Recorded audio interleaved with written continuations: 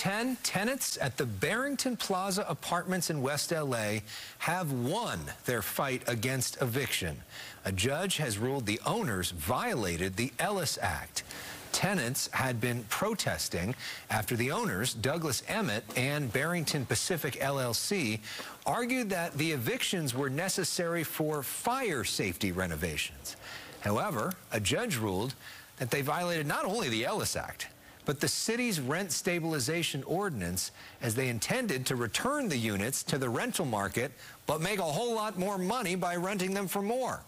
This ruling prevents the eviction of the remaining tenants, with approximately 100 units still occupied, and there could be money coming for those who were out of the building.